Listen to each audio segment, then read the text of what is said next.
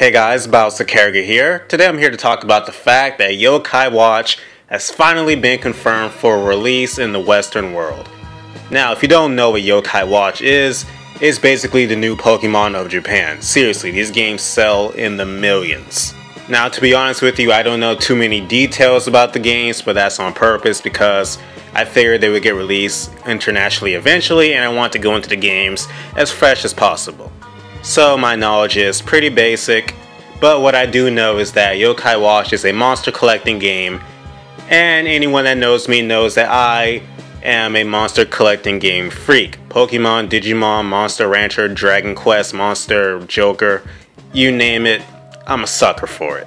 The first game has been slated for a 2016 release, and Japan just got the third game announced, and ironically it takes place in the United States, so haha, interesting.